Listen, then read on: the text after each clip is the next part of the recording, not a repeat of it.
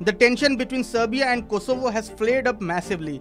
After last week's skirmishes, yesterday over 30 members of the Kosovo Force, that is KFOR, a NATO-led peacekeeping mission, were injured during clashes with Serb protesters in northern Kosovo.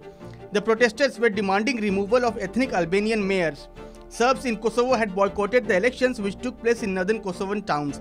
This incident comes just days after Serbia's president Alexander Vucic ordered the Serbian troops to be put on highest combat alert.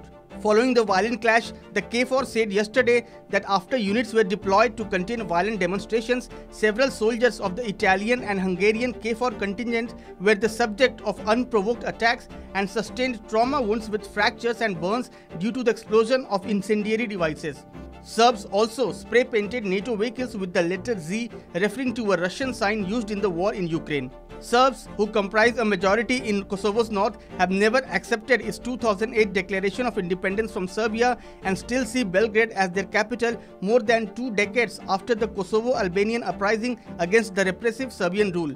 Ethnic Albanians make up more than 90% of the population in Kosovo as a whole, but northern Serbs have long demanded the implementation of an EU-brokered 2000 deal for the creation of an association of autonomous municipalities in their area. Serbs refused to take part in local elections in April, and ethnic Albanian candidates won the mayoralties in 4 Serb-majority municipalities, including North Mitrovica, where no incidents were reported on Monday, with a 3.5% turnout.